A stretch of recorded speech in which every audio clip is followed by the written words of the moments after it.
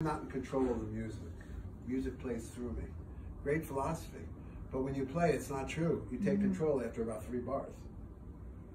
So how do you get from what you believe to being able to do it? You have to have a practice where you let go of control. How do you let go of control? You have to have a practice where you let go of needing to sound good. As long as you need to sound good, you can never really let go. And if you can't really let go, you can't really find out where you're at.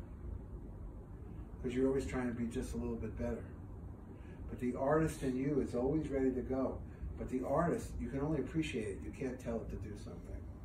So let's say, okay, this is my art. Hey, look, Philip Glass got away with it, right? 4 bars repeating. How do you get the ball so good? You know, 4 bars repeating, you know. And about 2 minutes later, someone goes, he had to believe in that.